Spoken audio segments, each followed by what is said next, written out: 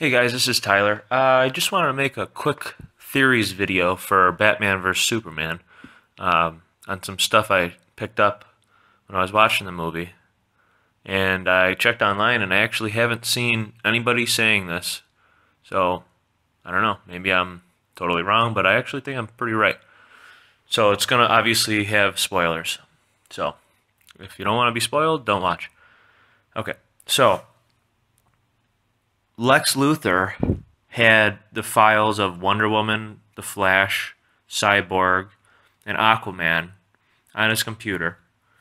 And when Batman, or Bruce Wayne, basically hooked that little device up to hack into it, he was trying to get something else, but that's what he got. He got all those files. And there was a lot of files on all those characters. A lot of files. Probably over a dozen for each. And Alex discussed what happened in those files, or the file, because they only showed one in the Batman vs. Superman review. But anyway, so I was like, wait a second. So why does Lex Luthor have videos on Wonder Woman so she's at an ATM. So he obviously knows who she is somehow. And it's not like you could just get, like, I can't just get ATM video. You have to obviously have some kind of power to hack it, whatever, to get those videos. Same thing with the Flash. It's security footage. Well, I can't just get that. So you have to be able to get it somehow. So you purposely were trying to find that kind of, I don't know, information, or you were watching that person, or you wanted to, I don't know how to explain it, but I think you know what I mean. So then the Flash with the grocery store, dumb. Cyborg, which was actually a huge deal, which I'll get back to, and then Aquaman. So I was like, why does Lex care about these heroes? They're not villains. He's a villain. Obviously, villains always think they're the hero, but he knows, you know, Aquaman, Flash, blah blah. They'd be on the opposing side to him. So why does he care? Why does he have videos on these people? And it's not like videos that he'd be able to use to, he can expose that. Like it wouldn't really be like that. It was like almost for research. And he had them all, right? And it's all lined up perfectly. So then Bruce sees it. Then he sends it to Diana, Wonder Woman. And so then what I didn't get was why Lex Luthor wanted to make Doomsday. But then and there was also, by the way, half an hour of the movie, at least 30 minutes taken out from the movie. And there's actually a clip you can find online. I'll try to put the link in the description. What happens after Doomsday leaves that Kryptonian ship and what Lex is doing in the ship. And anyway, so then I was like, wait a second. So towards the beginning-ish of the movie, Lex is talking about this painting in his mansion, his father's painting, and he said how the painting actually, it's not upright. It actually should be turned upside down because everybody knows that demons come from the heavens. So, and I won't even say what I was going to say.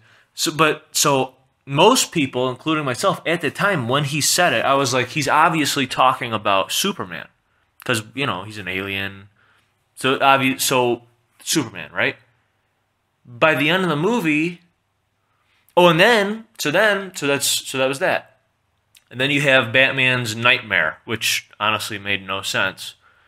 So Batman has a nightmare. He goes and he opens the chest, and or the box, whatever, the crate.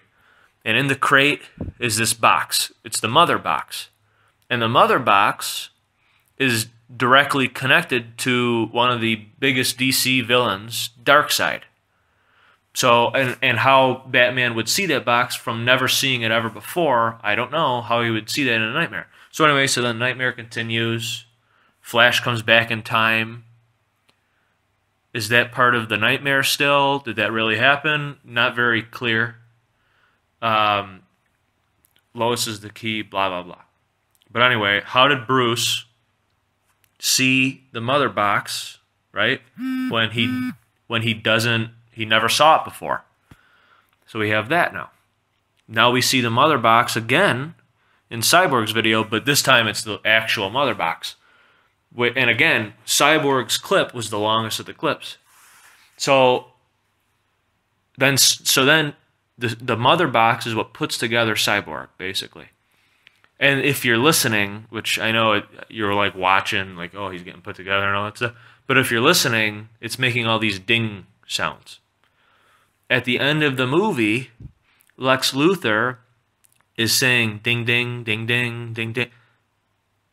So here's my theory. And I actually think I'm spot on, and I hope I am, because it would actually be pretty cool.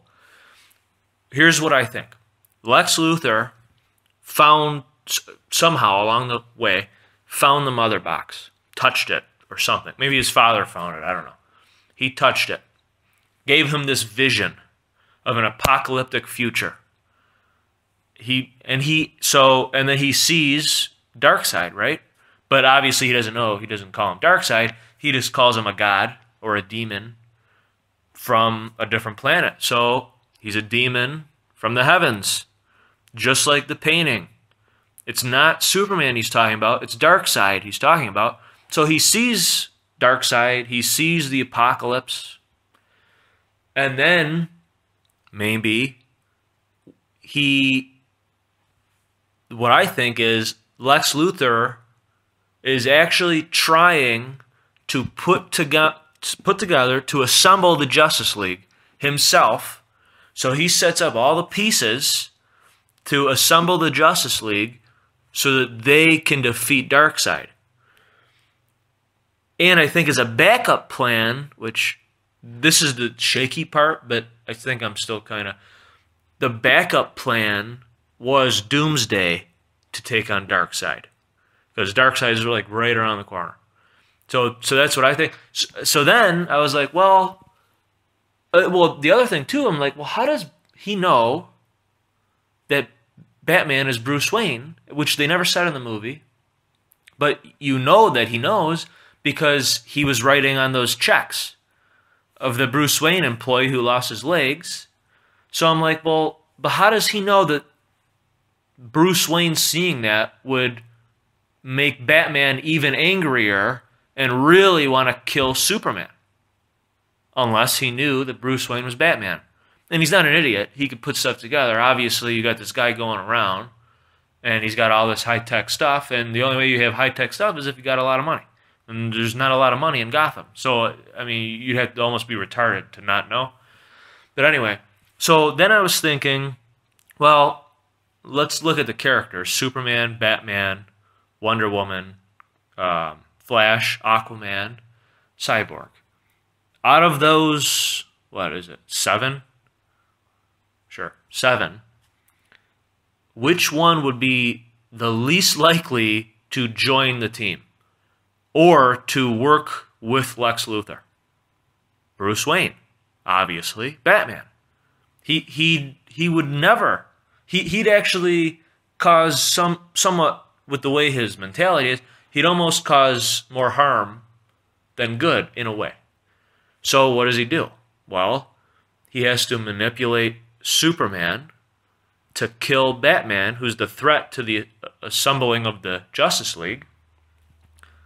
So he manipulates Superman to kill Batman. Obviously, we know that doesn't work, but that's what I'm actually thinking, is that Lex's whole plan was to assemble the Justice League to take on Darkseid, because he knows that the human race, the regular people, wouldn't be able to take on Darkseid. It can only be these metahumans. And I can't think of any other reason why he would be looking into these heroes. It's not like he was looking into the Joker, Killer Croc, who else? Brainiac. No, it wasn't any villain. Gorilla Grodd. None of those. It was all hero characters. Why would he be interested in hero characters? And why would that be what was on his main server? Almost like he wanted it to be found. So, I don't know. Just that's my thought. Share it, like it, let me know what you think. If I missed anything, let me know. If I'm wrong, well, we won't know until 2017 unless they delay Justice League. If Zack Snyder watches this and I'm right, let me know. But that's my thoughts on Batman vs Superman, or my theories on Batman vs Superman and possibly what's to come. All right, thanks for watching.